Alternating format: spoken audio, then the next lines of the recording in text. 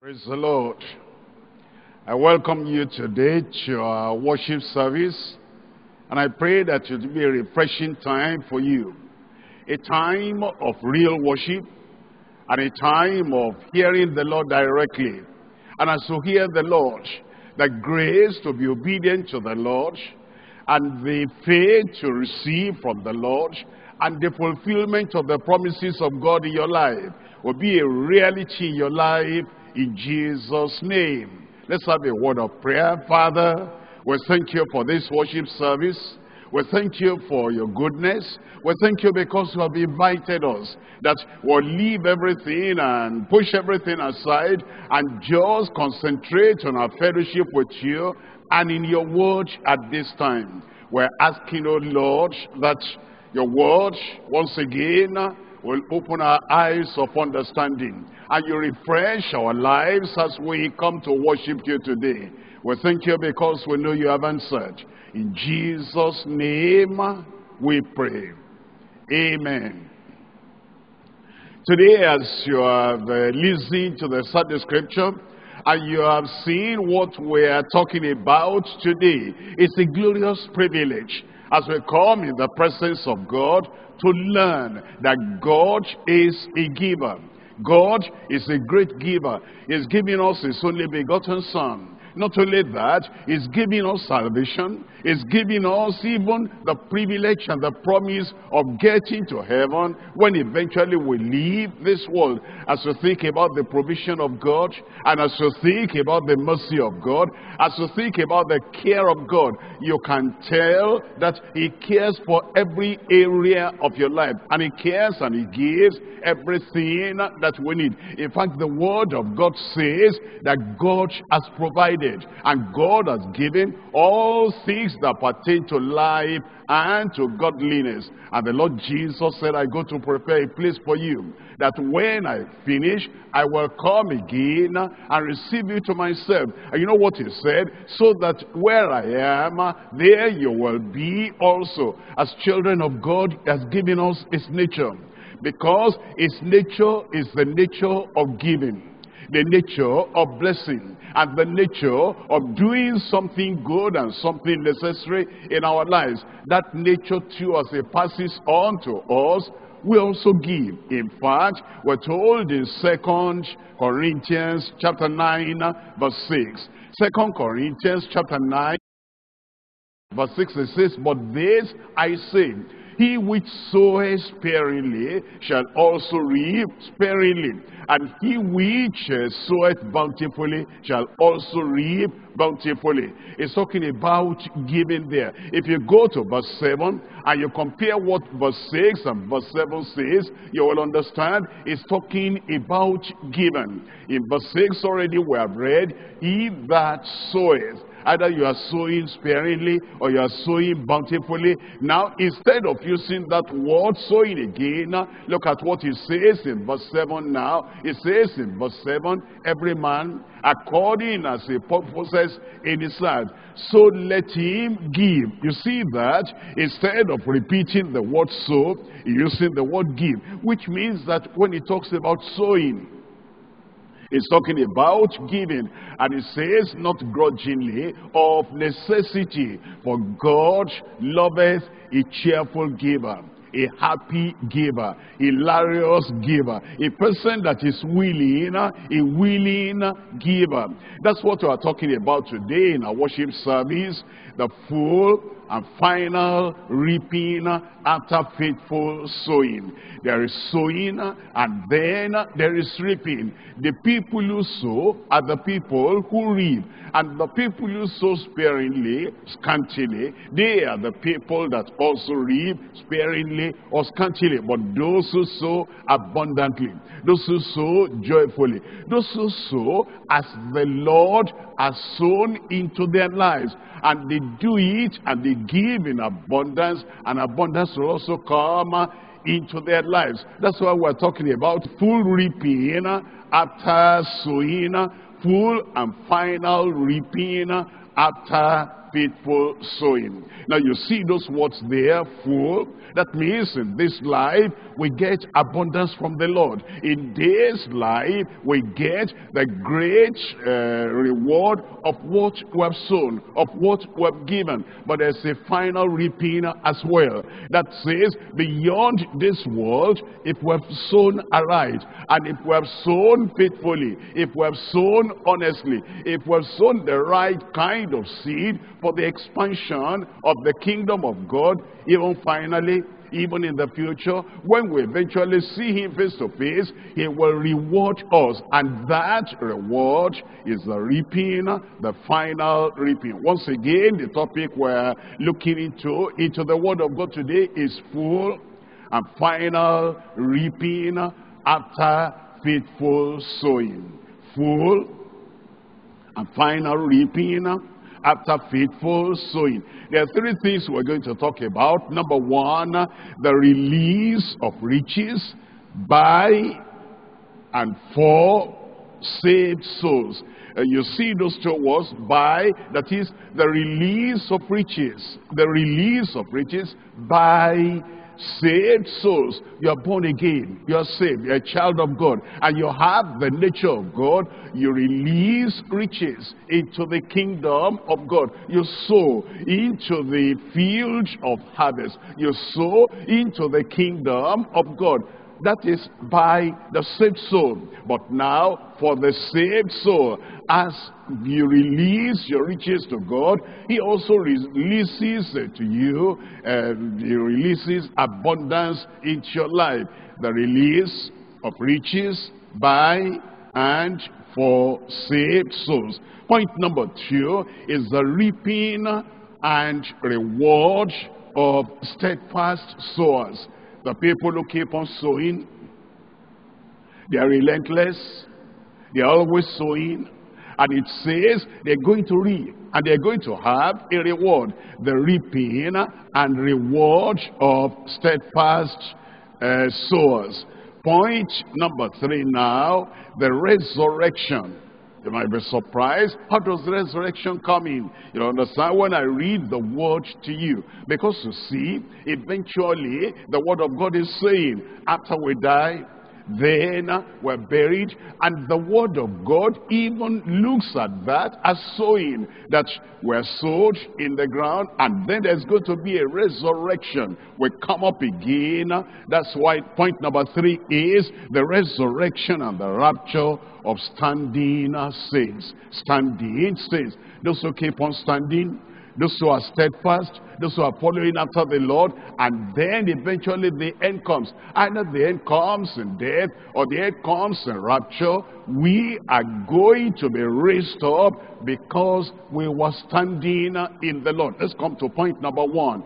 Point number one is the release of riches by saved souls and for saved souls. We're coming back to that 2 Corinthians chapter 9, and I'm reading from verse 6. Chapter 9 of 2 Corinthians verse 6. It says, but this I say. Paul the apostle is telling us by the Spirit of God, he's saying, I need to talk to you about this so that your life will be happy. Your life will be blessed. Your life will be rich. Your life will be refreshed. It says, but this I say, are you sorrowful? Are you poor? You don't have enough to live by? It says, I'll tell you the secret of coming out of that situation. But this I say, he which soweth sparingly shall reap also sparingly. And he which soweth bountifully shall also reap bountifully. And then it says in verse 7, it says, every man, every believer, every man, every woman, every child of God, everyone that now has been born again is a member of the family of God, and he has the nature of God. Every man according as he purposes in his heart.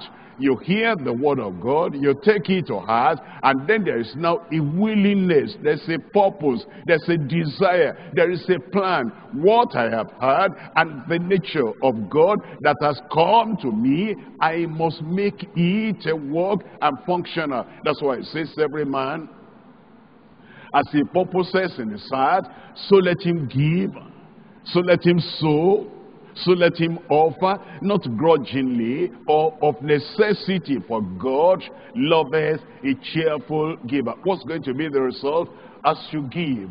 What's going to be the result as you sow? What's going to be the result as you release your riches and you release your money and you release everything you've got, your wealth, you release to the Lord? What's he going to do? He's going to release to you as well. Look at verse 8. It says in verse 8, and God is able, and God is willing, and God has promised to make all grace abound toward you. That is, when you release your riches like that, for the work of the kingdom, for the growth of the kingdom, for the spread of the gospel, it says now God is able, and God has promised, and God is willing to make all grace abound toward you, that ye always having all sufficiency. Think about that. As you release to the Lord, he releases to you abundance, he releases to you sufficiency, that now always having all sufficiency in all things, things material, things personal, things for the family, and things for the need of any area of your life.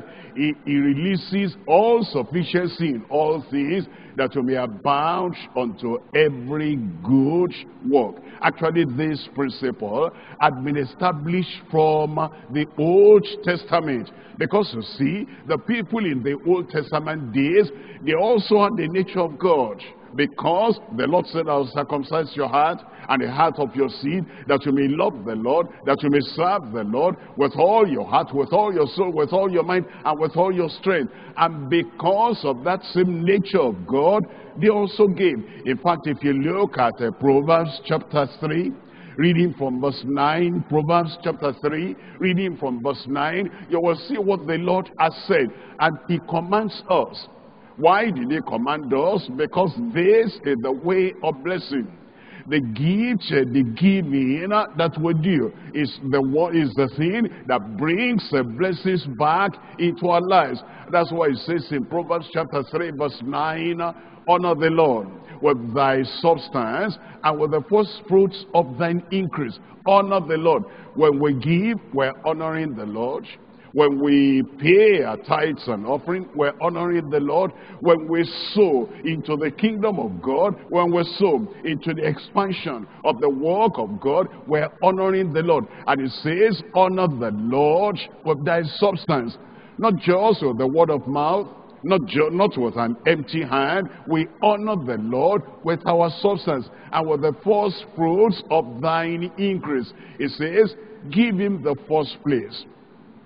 Before you spend anything at all, take the part that belongs to God and give to God and honor him with the first fruits of all thine increase. Look at the result in verse 10. You give to God now, and he's going to give back to you. You release your riches to God, and he's going to release back to you. It says, so shall thy barns be filled with plenty.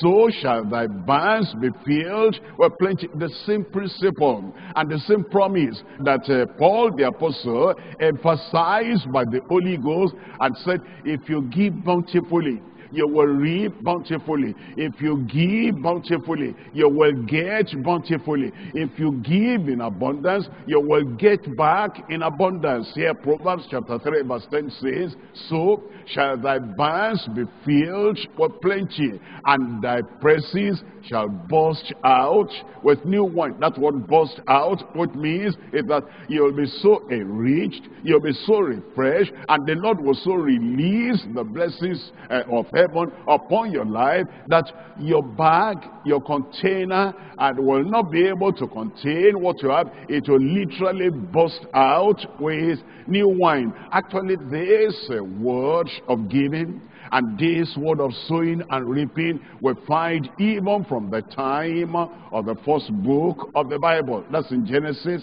And with Abraham in Genesis chapter 14. We're reading here from verse 18. Genesis chapter 14, verse 18. And you will see what Abraham did. It says in verse 18, and Melchizedek, king of Salem, brought forth bread and wine, and he was the priest of the Most High God. Before I go away from that verse, when you come to the New Testament and you think about Christ, you think about a Messiah, you think about the Redeemer, our Savior. It says he was made a high priest after the order of Melchizedek. That's Christ. High priest after the order of Melchizedek. You know what Christ has done? He has given us the bread and the wine. He has given us his body and his blood. He has given us the sacrifice that brings us into the family of God. Like Melchizedek, king of Salem, that's the Prince of Peace, symbolized there. He brought forth bread and wine, and he gave to Abraham because he was the priest of the Most High God. Now look at verse 19. In verse 19 it says, and he blessed him as the Lord had blessed us. If you read in Luke, it says, while Jesus beheld them, and he blessed them, and then he went back to heaven. The same way that Melchizedek blessed Abraham, and he blessed him, and said, blessed be Abraham of the Most High God, possessor of heaven and earth. Melchizedek brought out something to Abraham, and is bringing it out to you and to me, that God is the possessor of heaven and earth. And so when we release anything to him, we're releasing to him what actually belongs to him. He owns the earth.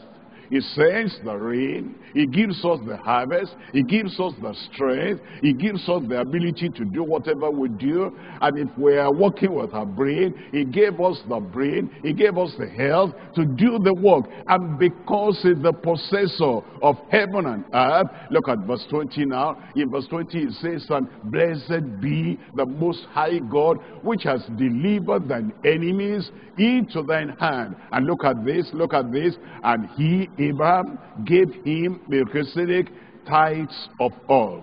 And he gave him tithes of all. That's sowing. And that is giving. That's releasing a tenth of what he had of all unto Melchizedek. And when we give our tithes and offering, we sow into the kingdom of God. We sow for the spread of the gospel. We're literally giving to Christ, who have been appointed the high priest after the order of Melchizedek. And because of that, multiplied blessings will come upon our lives, as Abraham did. Look at Jacob now in Genesis chapter 28. Genesis chapter 28, reading from verse 15. In Genesis chapter 28, reading from verse 15, and behold, I am with thee. This is God, the Almighty, promising Jacob, behold, I am with thee, and will keep thee in all the places, all places whither thou goest, and will bring thee again into this land. For I will not leave thee until I have done that which I have spoken to thee of. Here is Jacob. And he had that dream, a ladder from earth to heaven, and the angels were going up and down. And now God gave him a promise and said, I am with you. Isn't that what the Lord Jesus Christ has said? I will be with you until the end of the world. He said, I will keep thee in all the places whither thou goest. Isn't that the prayer Jesus prayed for all of us who are his followers, all of us believers? Father, keep them from the evil, that no evil will come upon us, and bring thee again to this land. It says, fear not, Paul, fear not, believer. I have put you here, and nobody will set his hand to hurt you, for I will not leave thee. And that's the promise we have. I will never leave you and never forsake you until I have done that which I have spoken to thee of. Everything the Lord has said, he will do. He will fulfill his promises in our lives. He will bless us materially. He'll bless us spiritually. He'll bless us in every way. Because of that, look at the response of Jacob in verse 20. In verse 20, that's Genesis chapter 28, verse 20. And Jacob vowed a vow. And Jacob made a promise. And Jacob submitted, consecrated himself. And Jacob decided he was going to honor the Lord, saying, if God will be with me and will keep me in this way that I go. That means if he will fulfill his promise, and we know he will fulfill his promise. And then he says, and will give me bread to eat and raiment to put on, verse 21, so that I come again to my father's house in peace. Then shall the Lord be my God.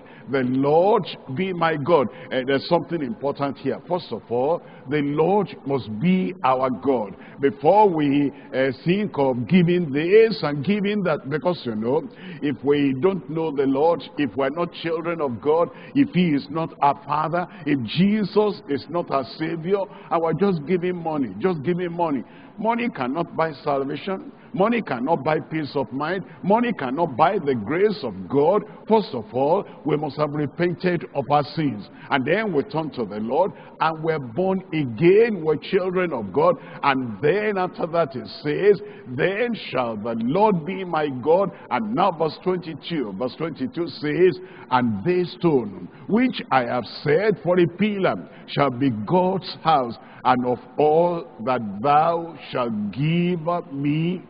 This man had not seen Moses. This man had not read the law of Moses. Moses was not even born at this time. He was not following the law.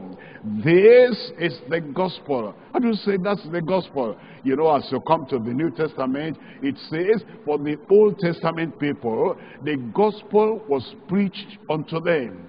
And it needed to meet with faith and mix with faith in their heart. And here is a part of the release of Jacob unto the Lord. Because he knows, I belong to God. This God shall be my God. Because of that, he says, I will make this pillar God's house, even to the Lord. And of all that thou shalt give me, I will surely, I will certainly, I will definitely, without considering any circumstance of life, I will surely give the tenth unto thee.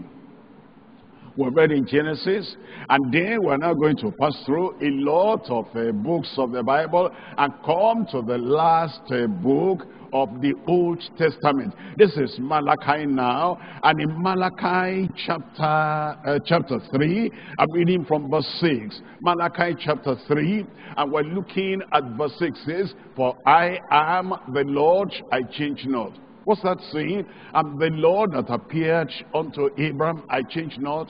I'm the Lord that gave the promise to Jacob, and I change not. I am the Lord, I change not. What I loved of Abraham and what I loved of Jacob, that they released their giving, and they released their offering, and they released material things unto me. I'm still that God when my creatures appreciate me.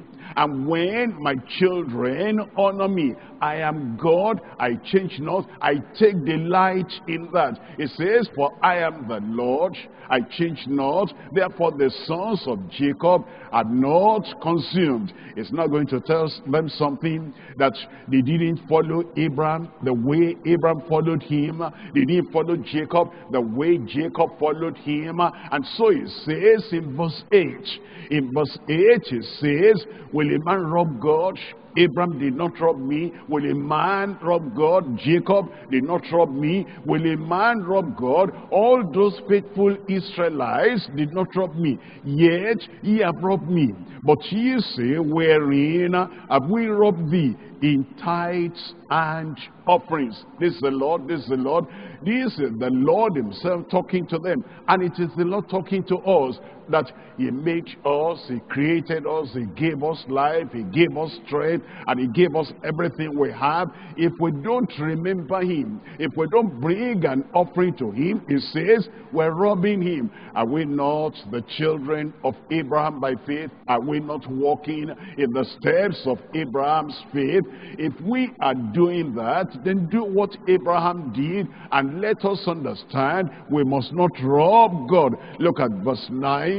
It says in verse 9, ye are cursed with a curse. And yet, he is a God to break our curse and to take curse away from us. And in robbing God, we attract the curse unto ourselves. I pray today, as you turn around and you say, Lord, I was ignorant. I didn't know that. Now I know in a fuller way. Now I know in a definite way. I'm not going to rob God anymore. I am going to give to God what belongs to God, and great blessing will be upon your life.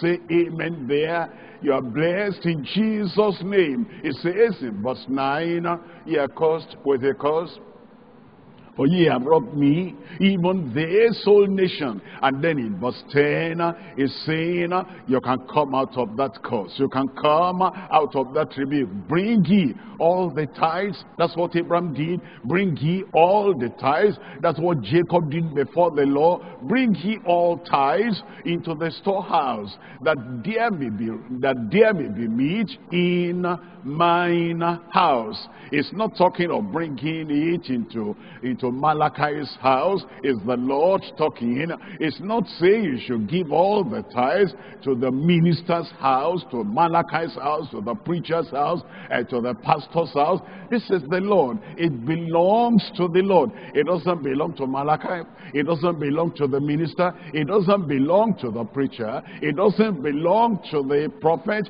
whether good prophet or false prophet. If it doesn't belong to the good prophet, how much less the false prophet? Your money does not belong to those who are destroying the work of God. Your money does not belong to the people who are turning upside down the gospel of the Lord Jesus Christ. The tithe is for God, our Creator.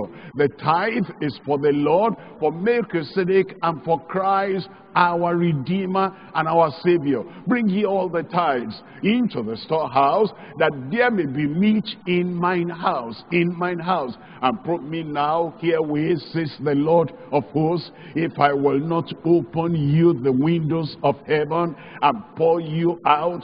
An outpouring is coming in your family. Outpouring is coming in your business. Outpouring is coming upon the work of your hand. From that little that you have, as you give, you are going to increase, you are going to increase, and you are going to prosper in Jesus' name. It says, I will open the windows of heaven and pour you out a blessing, that there shall not be room enough to receive it. It's wonderful in verse 11, as it tells us in verse 11, and I will rebuke the devourer for your sake. I will rebuke the destroyer for your sakes. I will rebuke the oppressor for your sakes. I will rebuke all the termites, all the hindrances to progress. I will rebuke the devourer for your sakes, and he shall not destroy the fruits of your ground. Destruction, devastation, and scarcity, and need, and famine is gone away from you in Jesus' name. Neither shall your vine cast a fruit before the time in the field, says the Lord of hosts. And he crowns it all in verse 12. As he tells us in verse 12, and all nations shall call you blessed. I call you blessed. Your neighbors will call you blessed. Members of your extended family will call you blessed. They will not understand. They will not know how is it you are increasing. How is it you are prospering. How is it favor is released on you every time. How is it good things are released on you every time. because you are faithful as Abraham, because you are faithful as Jacob, because you are faithful as the worthies of old, the people that remembered the Lord, and they gave everything they've got for the goodness of God, for the gospel of God, and for the progress of the work of God. Because of that, all nations shall call you blessed, for ye shall be a delightsome land, says the Lord of hosts. It will come upon your life in Jesus' name. I said it will come upon you in Jesus' name. Actually, we're told in the New Testament, look at 1 Corinthians chapter 16. I'm reading from verse 2. 1 Corinthians chapter 16, we're reading from verse 2. It says, upon the first day of the week, that's a day like this, that's talking about Sunday. That's the day that Jesus rose from the dead. That's the day when Jesus totally accomplished our redemption, our full redemption. It says upon the first day of the week. It's a day devoted to the Lord. It's a day for new covenant believers worshiping the Lord. And it says when you come to worship upon that first day of the week, on Sunday like this, let every one of you see that, every one of you lay by him in store, as God has prospered him. What does that mean? As God has prospered him. It's talking about the law of proportion. As God has prospered him. If I have 100 naira, for example, as God has prospered me, I bring it 10, and then I give to the Lord, and that amounts to only 10 naira. But maybe I have 1,000. As God has prospered him, I take 1/10. It's still 1/10. The tithe is still 1/10, whether small or big, it is still as God has prospered him, and then I take 100 out of that 1,000, 10%, as God has prospered him. But I have 1,000,000. If I have 1,000,000, again, as God has prospered him, it's talking about the proportion. The tenth of that will be 100,000. And so as God has prospered him, it says, let every one of you in the church, every one of you in the fellowship, every one of you among the children of God, lay by him in store, as God has prospered him. Lay by him in store. If we were in the church, as the offering bag goes around, then you give and you lay by, because that belongs to God. I will not touch that. If we are not meeting together like we are now, and you are worshiping, at a distance, then you still lay aside, lay by him in store, as God has prospered him, that there be no gatherings when I come.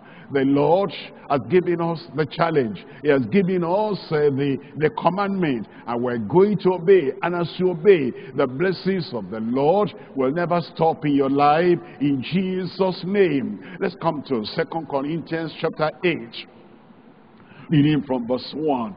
2 Corinthians chapter 8, verse 1. Moreover, brethren, we do you to wit of the grace of God bestowed on the churches of Macedonia. And then in verse 2, it says, in verse 2, now how that in a great trial of affliction, the abundance of their joy and their deep poverty abounded unto the riches of their liberality. I want you to look at, the first line, great trial of affliction, and then the last word there, their liberality. Even though there might be affliction, even though there might be poverty, even though there might be need or scarcity, yet because we love the Lord, because at all times, at good times, at bad times, at difficult times, at times of famine, he blesses us. He enriches our lives because of the goodness of God that is there all the time. And he doesn't ever withhold anything from us. The same thing all times in our life, difficult times, all times in our lives, times of famine, all times in our lives, all times we give liberally unto the Lord. After all, he's saying, as God has prospered you. If you have little, The time you have little, you still take a proportion of that. The time you have much, you still take a portion of that. How that? In a great trial of affliction, the abundance of their joy and their deep poverty abounded unto the riches of their liberality. And then he tells us in verse 3. In verse 3 he tells us, for to their power I bear record, yea, and beyond their power. It says, these Macedonian believers, these children of God, they were saved like you are saved now. They were born again like you are born again now. The same repentance for them, the same repentance for us, and the same faithfulness will to manifest towards the Lord. So that as it talks about them, it says, for to their power I bear record, yea, and beyond their power, they were willing of themselves to do what? Look at verse 4. It says in verse 4, praying us, pleading with us, begging of us, praying us with much entreaty that we would receive the gift. What had happened here is the apostle said, I know your condition.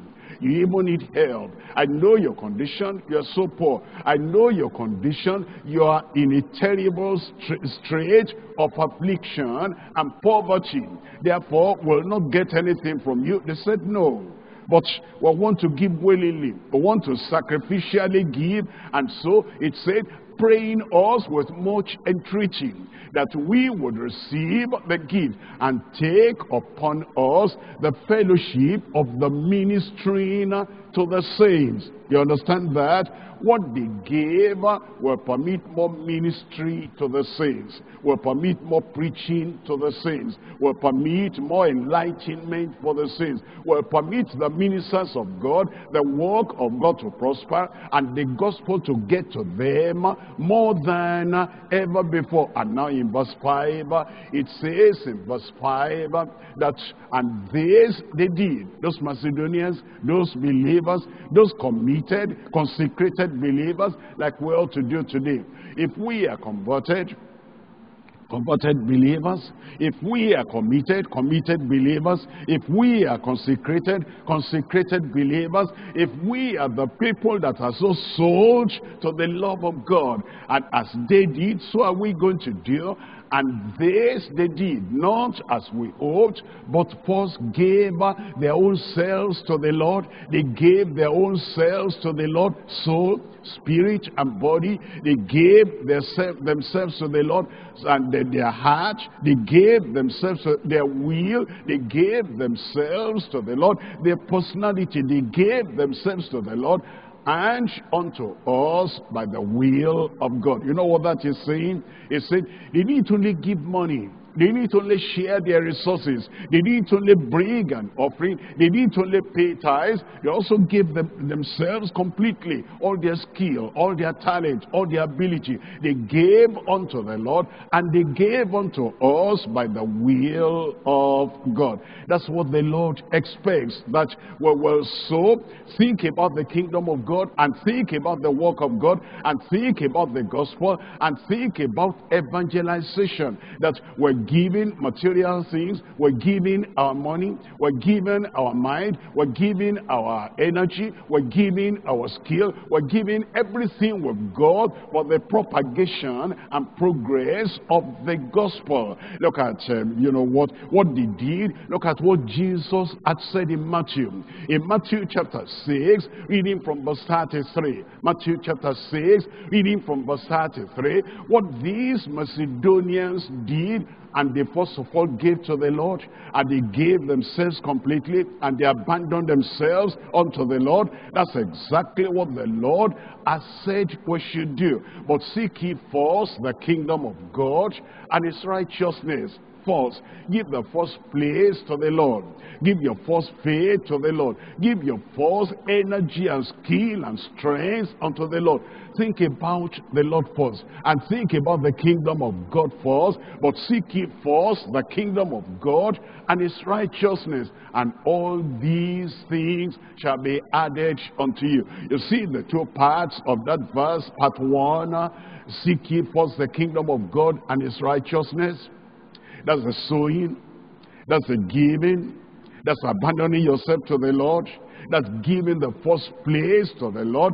Seek ye first the kingdom of God and his righteousness, and now the reaping. And all these things shall be added unto you. All these things shall be added unto you. You release your riches. You release your resources. You release money. You release your gifts unto the Lord because you are a saved soul. And then the Lord will release to you his own riches in glory. And will release to you the blessing and the fulfillment of the promise he has given. That brings us now to point number 2. Point number 2 is reaping and the reward of steadfast sowers.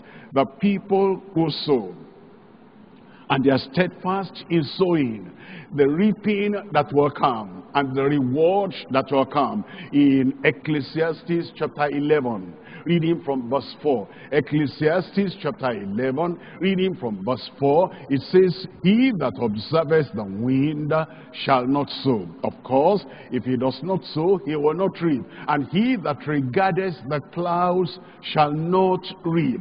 If we're regarding the clouds, if we're regarding the difficulties, the changes in time, if we're regarding all the deprivations and all the difficulties, we will not sow. If we're regarding all the hindrances, we will not sow. He that observeth the wind shall not sow. He will not even come out of his house. It's going to rain today, and it's not going to be easy today. The climate does not allow sowing today. There are people that think like that. They observe the wind, and because they observe the wind and they observe the dangers and the difficulties, because of that they will not sow. But those who are steadfast, and those who are always sowing, you will reap in Jesus' name. Look at verse 6 of that same Ecclesiastes chapter 11 verse 6. In the morning sow thy seed, and in the evening withhold not thine hand, for thou knowest not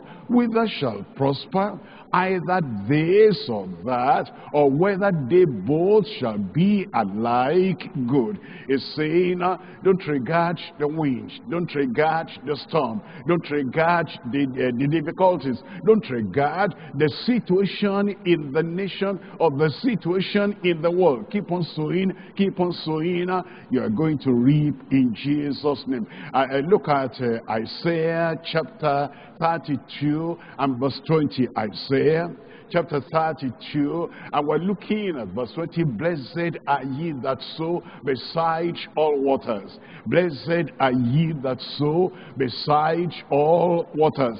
It's saying, I've sown here, and then the chance is there again. The privilege is there again to rise up and sow beside this water, beside this water, beside that water, and you keep on sowing because you are relentless, because you are steadfast, because you are committed. Blessed are ye in particular, you in particular, that sow beside all waters, that send forth thither the feet of thine ox and the ass. It tells us in Psalm 126, Psalm 126, reading from verse 5. Psalm 126, verse 5, they that sow in tears shall reap in joy. You see, there are times when it's not convenient. There are times when things are hard. There are times when it's not easy. There are times when you have some personal problems. And all that time, you will not forget to sow. All that time, you will not forget to give. All that time, you'll not be so self-centered, looking inward, thinking about yourself. How can I give? How can I do this? Because look at my tears. Even in the midst of those tears, they that sow in tears shall reap in joy. And then in verse 6, we're told now in verse 6, he that goeth forth and weepeth, he that goeth forth and weepeth, bearing precious seed. The seed you have is still precious. The tears will not depreciate, and the tears will not lower the value of the seed you carry. He that goeth forth and weepeth, bearing precious seed, shall doubtless come again with rejoicing, bringing a sheaves with him. That's what will bring the joy. That's what will turn your tears into laughter. That's what will turn your weeping into rejoicing. Because in the midst of the tears, in the midst of the weeping, in the midst of the difficulties, in the midst of the predicament, in the midst of the confinement, you still keep on giving as you ought to. Are you sick? Keep on giving. Are you sorrowful? Keep on giving. Are you in any difficulty? Keep on giving. Are you oppressed in any way? Keep on giving. Are you persecuted? Keep on giving. Do you have some things that bother you? And you say, when will all this be over? Keep on giving. Joy will come at last in Jesus' name. In your life, joy will come. In your family, joy will come. In the ministry, the work of your hand, joy will come in Jesus' name. But you see, he wants us to sow reasonably. And he wants us to sow, not thinking about money alone, and not thinking about material things alone. Everything we have, he tells us we must sow. Look at Proverbs chapter 11, verse 18. Proverbs chapter 11, reading from verse 18, the wicked worketh a deceitful work, but to him that soweth righteousness. Look at that. To him that soweth righteousness. How do I do that? You know the word of righteousness. You know Christ, our righteousness. You know the grace of God that brings righteousness into our lives. And you're sowing that into the hearts of people.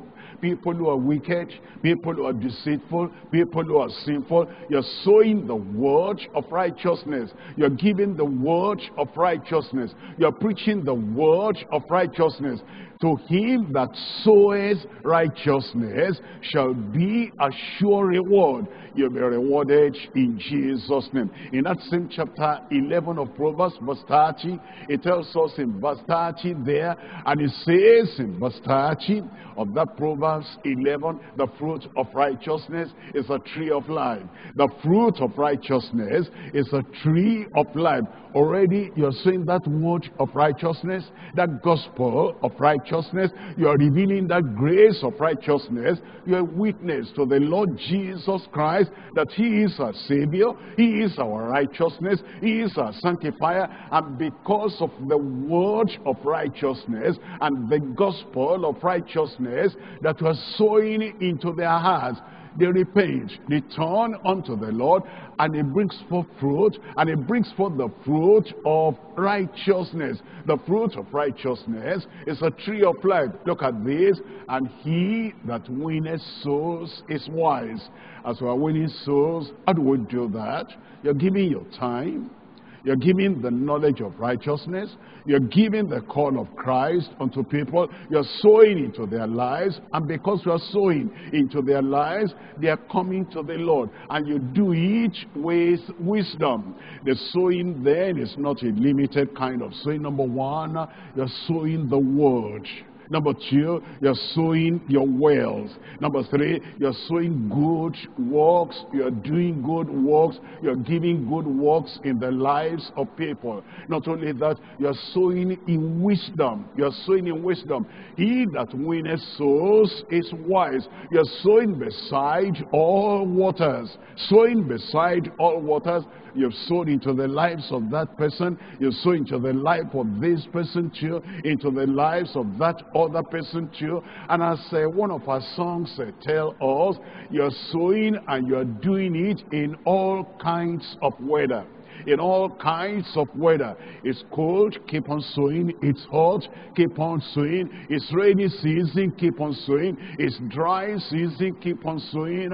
It's a time of confinement, keep on sowing. It's a time when we're free and we can all go out, keep on sowing. In all kinds of weather, we'll win them together. And you're sowing on the web. You're sowing on the web. You know, all that you can do, you're sowing at every opportunity, and you are sowing by witnessing. He that winneth souls is wise. The Lord will make you wise, and the Lord will help you. You will not lose any opportunity. You'll keep on sowing in Jesus' name. Look at Mark chapter 4. Mark chapter 4, and we're reading from verse 14. Mark chapter 4, verse 14. Here is the parable of the Lord Jesus Christ, and as he explained the parable, he said, the sower soweth the word. So you don't think it's only money. The sower soweth the word. The word you have, the knowledge of salvation you have, the knowledge of repentance you have, the word of a life that you have, the sower soweth the word. And it tells us in verse 20 what the result of that is. In verse 20, that's Mark chapter 4, verse 20, and these are they which are sown on good ground. You cultivate the ground, you prepare the ground, you take away the thorns in the ground, you take away the stones in the ground, you clear the false notions and the false doctrines away from the ground. You are sowing into, and as you sow like that, they that are sown, the seed sown on good ground, so they are such as hear the word and they receive it and they bring forth fruit. Your sowing will bring forth fruit. Your giving will bring forth fruit. It says some 30-fold, and some 60, and some 100. And I pray this work of the Lord will prosper in your hands, in our hands, in Jesus' name. And your giving will not be limited. You keep on giving, and understand, it is not the day you sow that you reap immediately. It doesn't happen always like that. You might sow now, it might take a week, it might take a month, might take 2 months, might take a few months, and then the harvest will come. But keep on sowing. You will not lose your reward in Jesus' name. And look at Luke chapter 6. I'm reading from verse 35. Luke chapter 6, reading from verse 35. But love your enemies, do good, and lend, hoping for nothing again, and your reward shall be great. He's talking to you. Your reward shall be great. So beside all waters, your work will be rewarded. And so, by witnessing, your work will be rewarded. Sow the word of God and preach the word of God to every creature that comes across your way. And it says, your reward shall be great, and ye shall be the children of the highest, for he is kind unto the unthankful and unto the evil. And then you join verse 38 with that. In verse 38 it says, give, and it shall be given unto you. That's the reaping. You give, you sow, you release, and you make sure that you are not empty-handed. The word of God is there all the time. The goodness of God is there all the time. The grace of God is there all the time. And you're giving, and you're sowing, and you're releasing. Give, and it shall be given unto you. Good measure, pressed down, and shaking together, and running over, shall men give into your bosom. That's the word of Christ. That's the prophecy of Christ. That's the promise of Christ. It will not fail. It will not fail in your life. It will not fail in your family. But you know, you must give, because if you sow nothing, you reap nothing. If you sow scantily, you reap scantily. If you sow sparingly, you reap sparingly. If you sow abundantly, if you sow bountifully, then you reap abundantly and bountifully. And so you give and you keep on giving. You sow and you keep on sowing. You release your resources into the kingdom of God, into the work of God, to the church of the living God. And it says it will be given to you again. Pressed down, good measure, shaking together, running over, shall men give into your bosom. For with the same measure as ye meet withal, it shall be measured to you again. I say amen for you. Amen in your life in Jesus' name. Everything we give, everything we sow, we're going to reap, and the Lord will not forget your labor of love for his kingdom, for the gospel, in the church, for believers and even for unbelievers around you in Jesus' name. In 1 Corinthians chapter 9, 1 Corinthians chapter 9, I'm reading from verse 16. In 1 Corinthians chapter 9, reading from verse 16, it's talking about our sowing the gospel, our preaching the gospel, our giving our time to enlighten those who are ignorant, giving our time to preach to the people that need to know, so that as we sow that word of grace and that word of the gospel into their lives, then great blessings will come upon them and the reward will be ours. For though I preach the gospel, I have nothing to glory of, for necessity is laid upon me. Yea, woe is unto me if I preach not the gospel. Maybe you don't understand that. How can a man say, woe unto me if I preach not the gospel? I want you to think of him like a farmer. And the farmer is saying, I have all this seed at home. All I'm doing is I'm eating the seed, and I'm not going to the farm to sow any of the seed. It says, I have a responsibility to feed my family and to feed the nation. If I do it willingly, I'll go to the farm, I will sow. And then necessity is laid upon me. If I don't want to die of hunger, if I don't want my family to die of hunger, if I don't want the nation to die of hunger, I must go and sow. I must give the seed to the ground. But it says, woe is unto me. Hunger will come. Woe is unto me. Famine will come. Woe is unto me. Disease will come. Woe is unto me. Poverty and penury will come to me if I don't go to sow. That's what the apostle is saying. He said, woe unto me if I preach not the gospel. And then in verse 17, it says, for if I do this willingly, I have a reward. If I do this willingly, if I give my tithes willingly, if I offer my money willingly, if I offer my service willingly, if I sow willingly, if I preach willingly, if I witness willingly, if I share the gospel willingly, then I have a reward. But if against my will, a dispensation of the gospel is committed unto me, is committed into my hand, and I'm going to give account on that final day. And then he says in verse 18, what is my reward then? Verily that when I preach the gospel, I may make the gospel of Christ without charge, that I abuse not my power in the gospel. It's the Lord that will give the reward, and the Lord will reward you, the Lord will reward us, will reward every one of us in Jesus' name. 1 Corinthians chapter 3, reading from verse 8. In 1 Corinthians chapter 3, we're looking at verse 8. It says, now, he that planted, planting, sowing, the same thing. He that planted, he that soweth, and he that watereth are one. We sow the seed, and then there's another person that is watering. It says, and every man shall receive his own reward according to his own labor. You receive your reward according to your labor, according to what you sow, according to how you sow, according to when you sow, according to how often you keep on sowing, according to how steadfast you are, how relentless you are in sowing. It says, every man shall receive his own reward according to his own labor. And then in verse 9, it says in verse 9, for we are laborers together with God. We are laborers together with God. You understand that? The farmer is a laborer together with God. All he can do is to sow.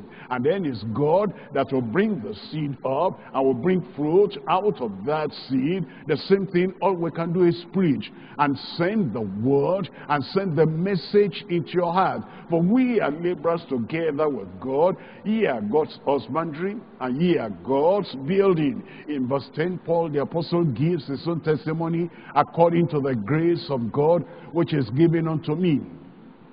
as a wise master builder. I have laid the foundation, and another buildeth thereon.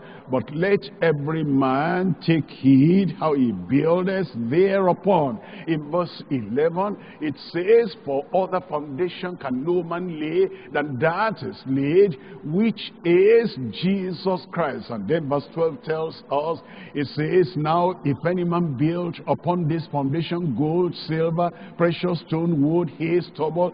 Verse 13 says, every man's work shall be made manifest, for the day shall declare it, because it shall be revealed by fire. And the fire shall try, shall test, shall examine, shall evaluate every man's work of what sort it is. Verse 14 now, here comes the reward.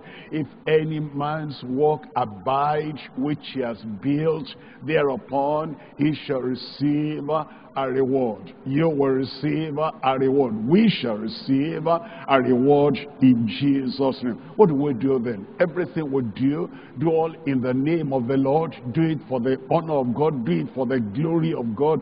You're sowing for God's glory.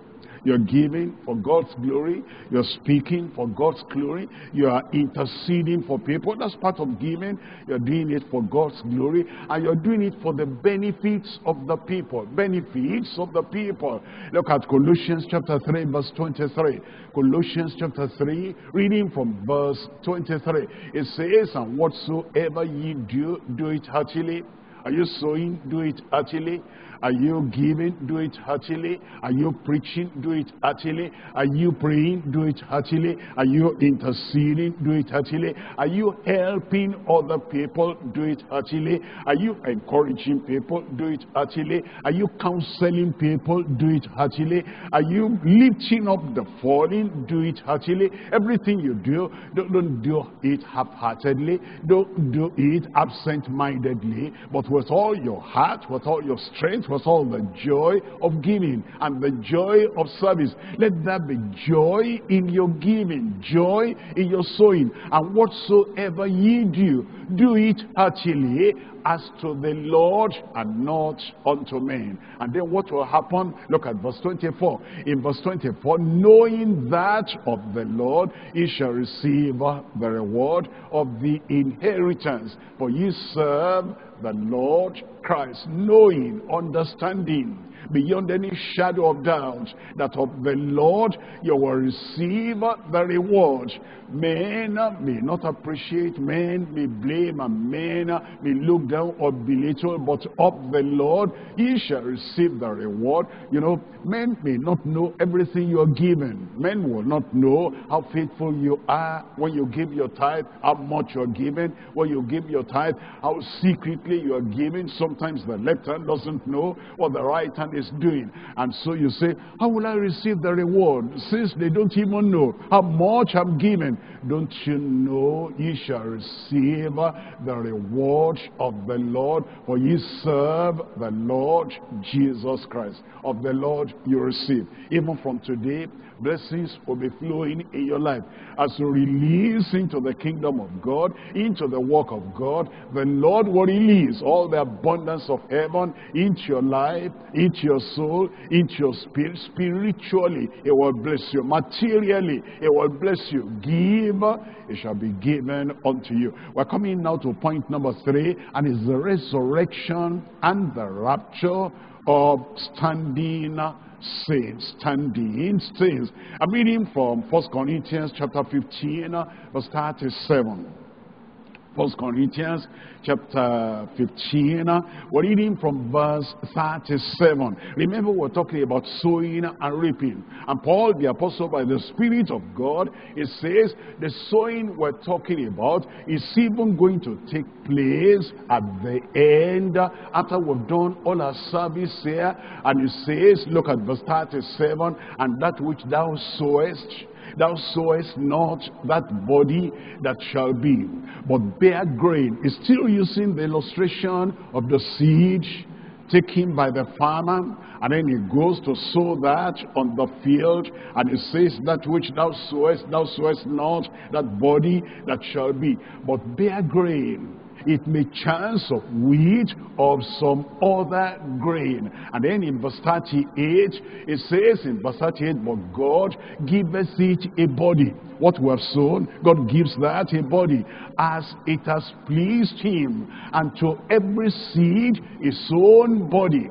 To every seed his own body. To the corn, its own body. To the rice, its own body. To the legume, its own body. And to the maize, their own body. Just peculiar to each one. Then verse 39 says, and all flesh is not the same flesh.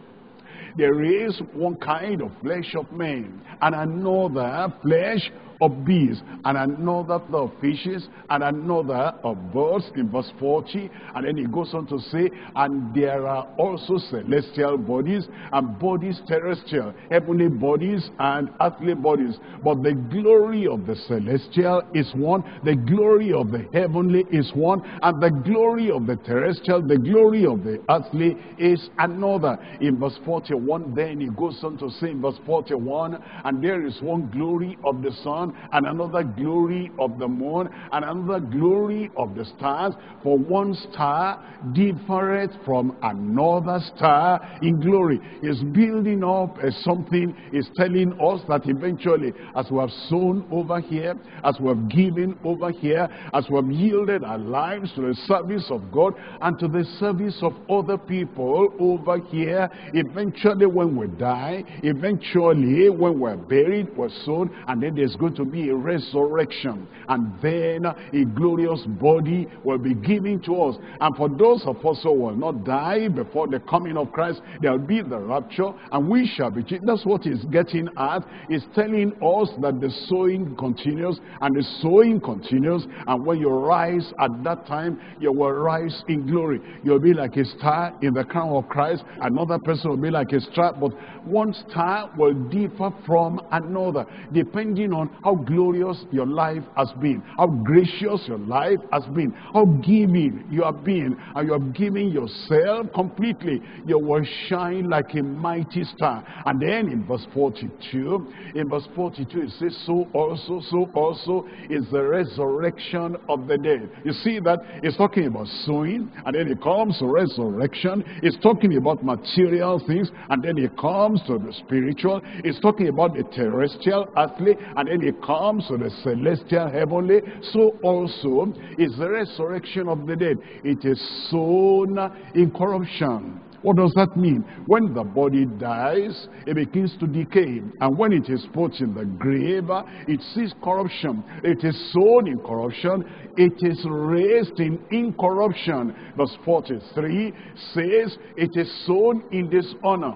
It is raised in glory. It is sown in weakness. It is raised in power. And then in verse 44, it tells us in verse 44, it says, it is sown a natural body. That is, when somebody dies, a believer, a saint, a child of God, a member of the church, a minister of God, when he dies, the body is still natural. But then, when that seed comes up, when that body comes up that had been sown a natural body, it is raised, that's resurrection, it is raised a spiritual body. There is a natural body, there is an earthly body, there is a weak body, there is a dying body, and then there is a spiritual body, there is an immortal body, there is an heavenly body, there is a body incorruptible that will not die again. And now in verse 51, he comes jubilantly, and he comes joyfully, and he says, behold, I show you a mystery. It says, hey, don't only stop at, sowing the seed, material things. Let's talk about heaven now. Let me show you a mystery. There is a mystery already that you have seen in the world as you sowed the seed. It's a mystery. Everything will become rotten, and then something will come up that will germinate and bring forth a fruit. And it says, now I'm going to show you another kind of mystery. Behold, I show you a mystery. We shall not all sleep. We shall not all die. We shall not all be buried. We shall not all become corrupt. We shall not all be buried in the grave. We shall not all sleep, but we shall be changed. That's the rapture. I pray you'll be ready for that time. We shall all be changed. In verse 52, it says, in a moment, in the twinkling of an eye, at the last trump, for the trumpet shall sound, and the dead shall be raised incorruptible, and we shall be changed. And we shall be changed. And we shall be changed. And then in verse 53, it says, when that happens, for this corruptible must put on incorruption, and this mortal must put on immortality. Verse 54, it says, and so when this corruptible shall have put on incorruption, and this mortal shall have put on immortality, then shall be brought to pass the saying that is written, death is swallowed up in victory. Verse 55 says, O death, where is thy sting? O grave, where is thy victory? And then in verse 56 it says, the sting of death is sin, and the strength of sin is the law. But come to the joyful side, verse 57. In verse 57, but thanks be to God, thanks be to God, which giveth us the victory through our Lord Jesus Christ.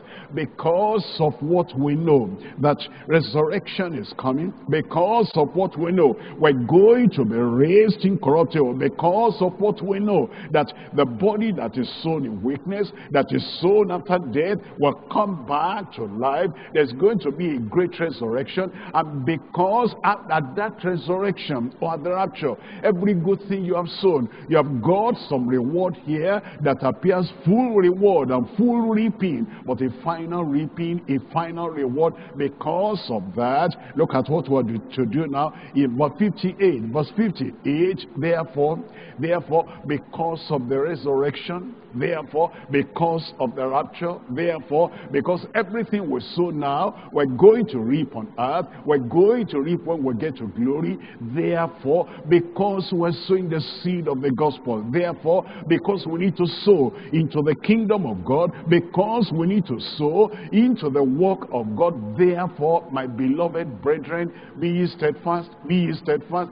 Be steadfast in sowing, be steadfast in giving, unmovable, always abounding in the work of the Lord. Always sowing, always giving, always preaching, always witnessing, always interceding, always praying, always helping people, always counseling. Don't allow one day to go without you sowing. Don't allow any moment to go without you putting something into the kingdom of God and making the kingdom of God expand and extend and bringing people more and more into the kingdom of God. You must be a standing saint, and you must be a steadfast sower. You must be a selfless sower and a selfless steward. You must be a faithful servant of the Lord, always abounding in the work of the Lord. For as much as you know that your labor is not in vain in the Lord. Brother,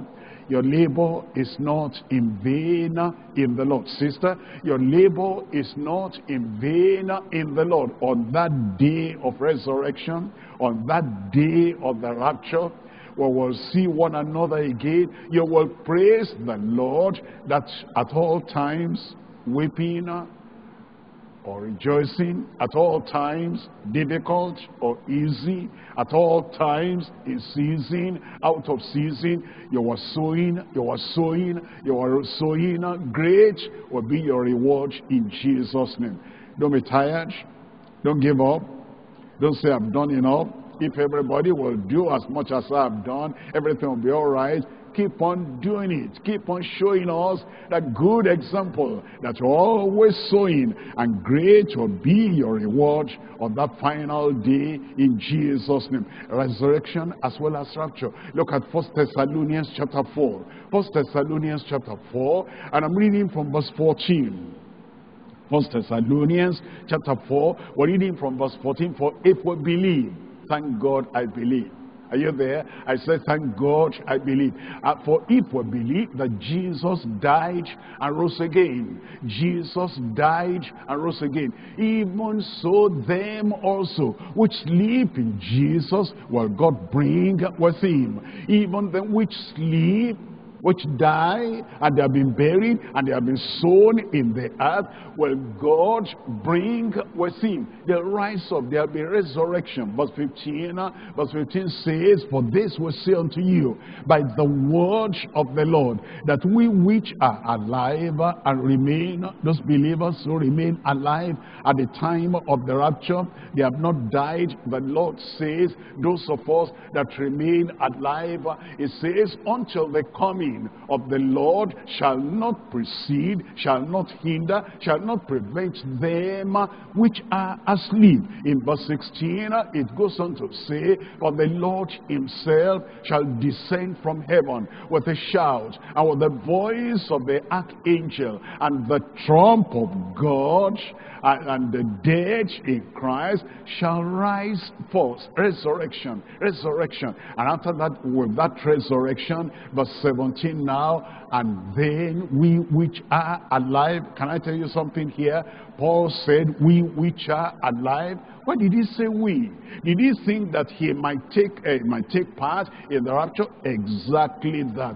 Because nobody knows the time of the rapture. From that time, those apostles, led by the Spirit of God and enlightened by the Spirit of God, they said it could happen anytime. And if the apostle Paul was thinking at that time, we which are alive, if he thought in his own day that the resurrection of the dead and the rapture of the church could happen at that time, how much more you and I? It is nearer than anybody thought.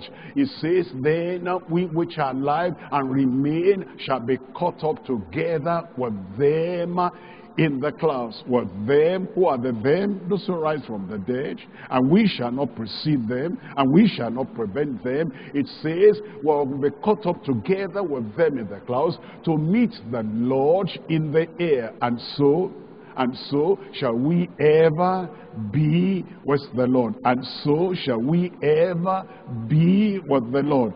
I pray you'll be there. I said, I pray you'll be there. Isn't that what he said? Look at John chapter 14 verse 3. And so shall we ever be with the Lord. John chapter 14, I'm reading from verse 3. John chapter 14, looking at verse 3. It says, so that where I am, it says, if I go and prepare a place for you, I will come again and receive you. And receive you. It's talking about the church. It's talking about the time of the rapture. The dead will rise. That's resurrection. And then the believers, the children of God, it says, and it will receive you unto myself, that where I am, there ye may be also. When the rapture takes place, Christ appears in the air. The dead in Christ are raised. And then we which are alive were raised up together with them, and we will be where he is. Look at John chapter 17. I'm reading from verse 24. John chapter 17, reading from verse 24. Father, I will that they also whom thou hast given me be with me where I am. You see that when the resurrection takes place and the dead in Christ, they rise up, it says those who are raised from the dead, they'll go up, and they we which are alive will be raised together, will be caught up together, will be changed and transformed in a twinkling of an eye. And it says they will be with me where I am, that they may behold my glory. I pray you'll be there. I pray I will be there. I pray all of us shall be there in Jesus' name. If we do what we're supposed to do now, this is the probationary period, and this is the time of sowing, and the time of final reaping will come when the dead in Christ shall rise, and when we shall go for our reward. And part of the reward is we will behold his glory, the glory that the Father had given him, for thou lovest me before the foundation of the world. You loved me before the foundation of the world. What's to be my attitude now? What's to be your attitude now? In Colossians chapter 3, I'm reading from verse 1. Colossians chapter 3, reading from verse 1. If ye then be risen with Christ, spiritually now we're risen with Christ. Our lives are transformed. All the old habits are gone. And all the pulling to the ground, pulling downward, everything is gone. And now we have the love of Christ. We're sowing like Christ. We're giving like Christ. We're living our lives in the love of Christ. We're touching the lives of people because we're risen with Christ spiritually. If ye then be risen with Christ, seek those things which are above, where Christ seated on the right hand of God. And then in verse 2 it says, set your affection on things above, not on things on the earth. In verse 3 it says, for ye are dead, and your life is hid with Christ in God.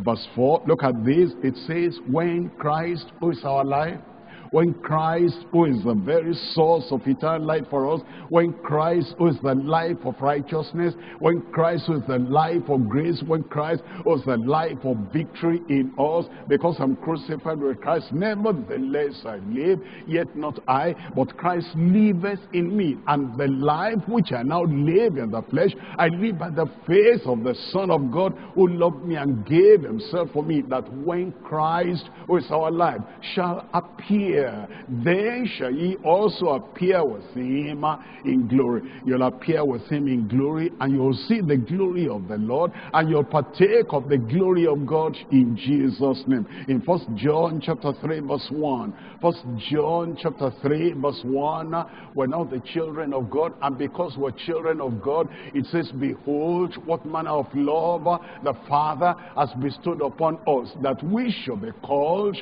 the sons of God. Sons of God, daughters of God, children of God, members of the body of Christ, and followers of Christ, ministers and servants of God. It says, therefore the world knoweth us not, because it knew him not. In verse 2 it says, beloved, now are we the sons of God. And the evidence is there. We have the love of God. We're sons of God. We're sowing like Jesus did. We're sons of God. We're giving like Jesus gave. We're sons of God. We resemble Christ. We resemble the very begotten Son of God. And we're giving of our lives. We're giving of our resources. We're giving everything we've got. We sow and we're going to reap. We give and we're going to receive. And we release and it's going to be released on us. Beloved, now are we the sons of God. And it does not yet appear what we shall be. But we know that when it shall appear, we shall be like him. We shall be like him. We shall be like him. For we shall see him as he is. And then verse 3, and everyone that has this hope in him purifieth himself even as he is pure. Purifieth himself even as he is pure. Now we have the hope in us that he is coming, and we're going to see him when he comes, and we purify ourselves from stinginess. He is not stingy. We cannot be stingy. We purify ourselves from selfishness. He is not selfish. We cannot be selfish. We purify ourselves from withholding the good will to do for the kingdom. He that has this hope purifieth himself. No sin, no selfishness, no stinginess. Now we give as he has given. We keep on loving as he also loved. And so we purify ourselves even as he is pure, and great will be your reward, and great will be our reward. Here in this world, we're going to reap. And then when eventually we cross over to the other side, great will be your reward, eternal will be your reward in Jesus' name. Let's rise up and pray to the Lord today. And it's going to be a prayer of commitment, a prayer of total submission, a prayer of total addiction to the work of God and to the grace and to the ministry of giving into the kingdom of God. Rise up and tell the Lord wherever you are now, and say, Lord, I thank you because of this understanding on sowing and reaping. I will sow faithfully. I will sow constantly. I will sow the seed that ought to sow in the kingdom of God, so that the kingdom of God will expand. The kingdom of God will increase. The kingdom of God will be extended. I will sow my gifts. I will sow the money. I will give the tithe. I will give the offering. I will give everything I have that can be of help to the kingdom of God. I will sow in the church. I will sow to everyone that needs to hear the gospel. Sow the seed of the word. Preach the word of the gospel. And preach the word that will lead everyone to repentance and to righteousness. Lord, I will. Lord, I will. Lord, I will. It will be something practical. And it will be something prompt. I'll be doing it promptly. I'll not be delaying. I'll not be waiting for a convenient time. I will do it in season and do it out of season. I'll be a steadfast giver. I'll be a selfless giver. And I will be a sowing giver. I will be a spiritual giver. And I will give everything good that I have to be of benefit to other people and for the expansion of the kingdom of God. Lord, help me. And I expect, and I believe, as I give, as I sow, as I pay my tithe, as I give my offering, I believe, according to your promise, you're going to release abundant blessings on me. And as I have more, I give more. And then more will come again. And I will give more again, and more will come again. And Lord, I will not sow into bags with holes. I will sow in your house. I will sow in your work. I will not sow into the ministry of false prophets. I will not sow into the activity of Satan. I will not sow into tradition. I will not sow into the field that is not committed unto the Lord. I'll bring the tithes and the offering into your storehouse, that there will be meat in your house, and so that the work of God will be done without hindrance and without any, not because of shortage of money. We don't have enough. I will sow abundantly. I will sow richly. And as I do, I know I'm going to reap. I'm going to have my reward. Your will. Remember, sow beside all waters. Sow in all kinds of weather. Sow by witnessing. Sow the word of life into the lives of other people. Sow with wisdom. Sow bountifully, not grudgingly. Sow happily, cheerfully, willingly, relentlessly, and the Lord will bless you.